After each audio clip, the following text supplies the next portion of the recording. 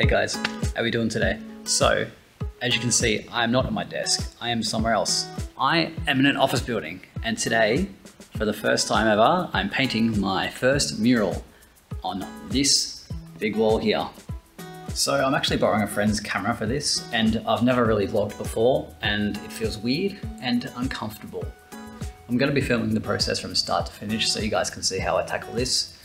Who knows what's going to happen? Even I don't know yet. It's a good experiment for me and looks like a lot of fun. So I tried to use a projector to project my image onto the wall, but because of the space here, it is so small that the projector couldn't really get a good size on the wall. So I had to opt for the grid method, and I used this chalk string liner to string it across the wall and then flick it, and then it leaves a nice solid line across the wall. The only problem is because it's chalk, when you flick it the dust comes up and you have a chance to breathe it in, which I did, and it's not very pleasant. Next step is to start drawing.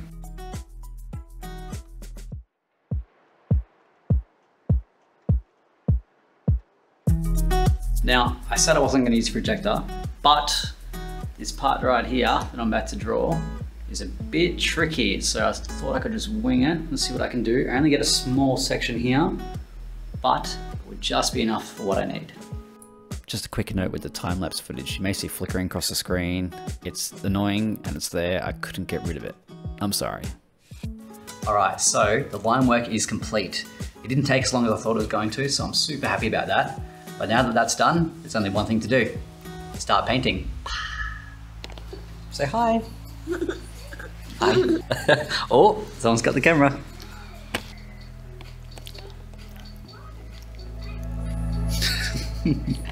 Ta. Ah, thank you. Thank you. Ladies and gentlemen, we have our box of paints.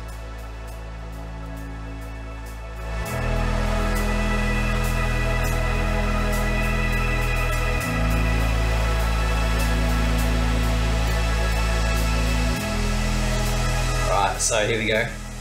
First brush stroke. That is blue. Let's go. Pretty nervous.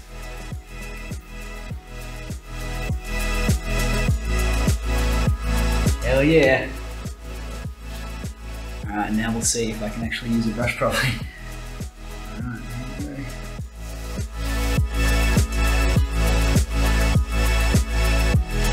Oh, look at me go.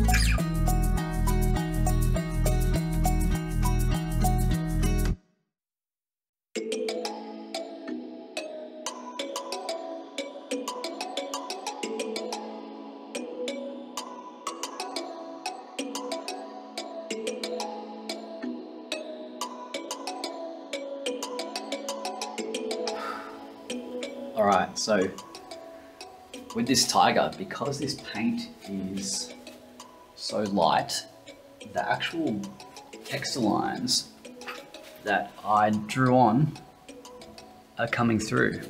So I've had to do 2 layers of orange on this tiger, and it is taking up a lot of time. Yo!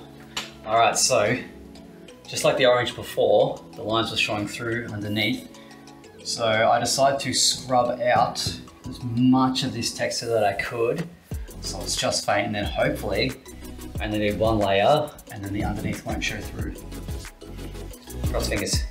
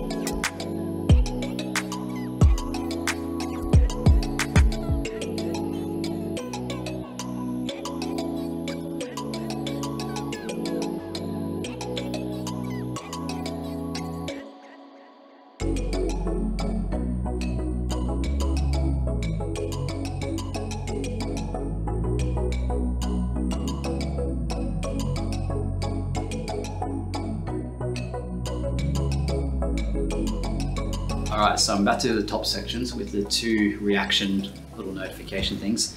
I did buy some acrylic, some very fluoro acrylic. So this will be really nice to see how this goes compared to the latex paint that I'm having trouble with.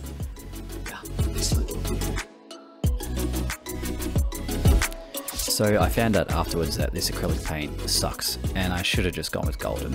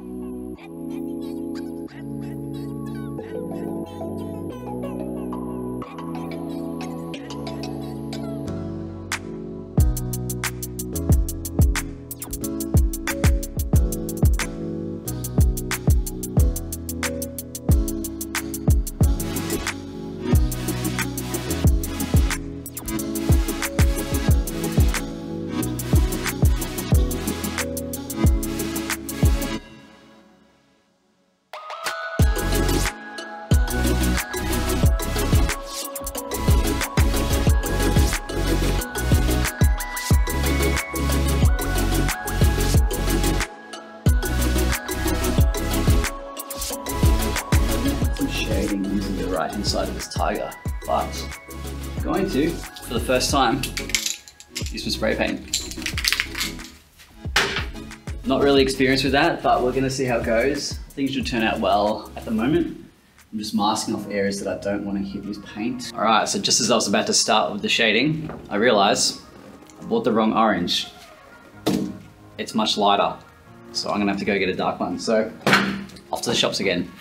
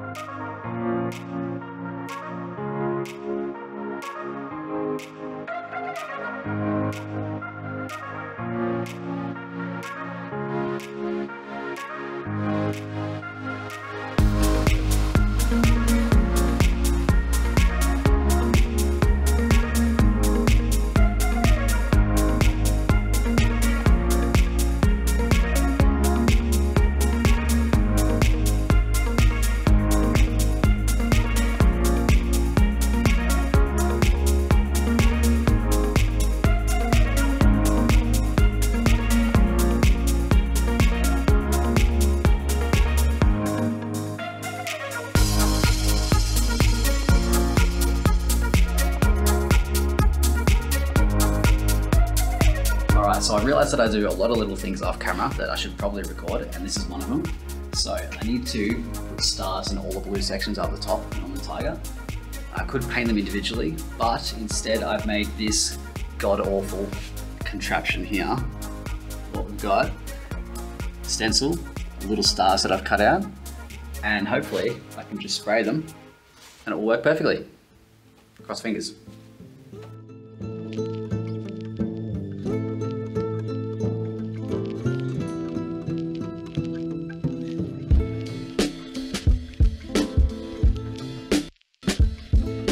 I actually can't believe how good it looks in person. Just want to highlight as well. Check this out. These little stars, that's pretty damn cool. Blends up into the sky. I love it. I love that detail. Up here, got a terrible looking masking job there. I'm gonna spray that. So it just adds a shade across the top orange. And then hopefully That's everything done. This is gonna look like monstrosity spraying this. I'm gonna film it. I'm gonna be spraying through a big box as well, and it's gonna look really dumb, but should get the job done.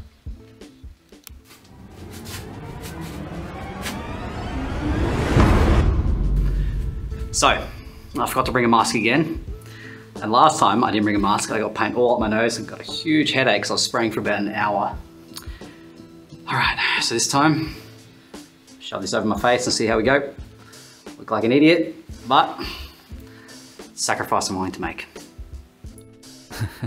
All right, so the idea of the box was so I didn't get any spray paint on the outside on anything I didn't want it on. But by spraying it, it just filled up the whole entire box area with the paint, and it was just all in my face, and I just couldn't hold it there any longer.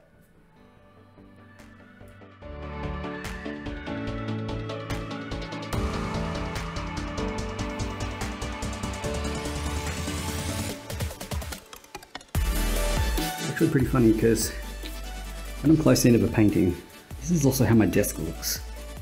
Just absolute chaos everywhere.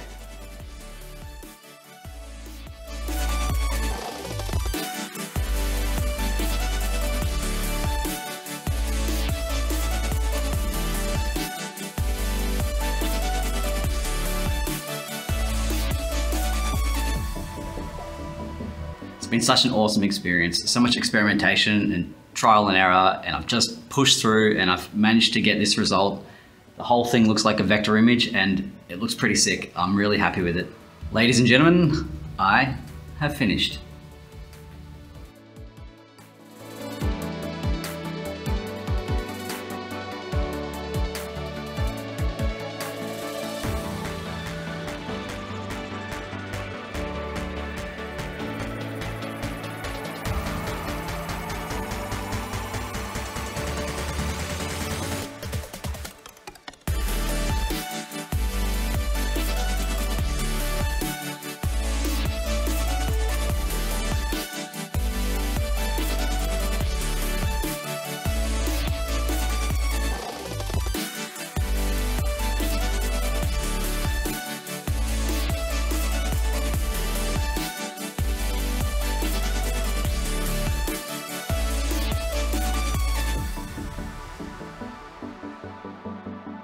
Looking back on everything I learned through this, I can't wait to do another mural. Painting on paper and painting on a wall has its similarities, but also it's a whole nother ball game.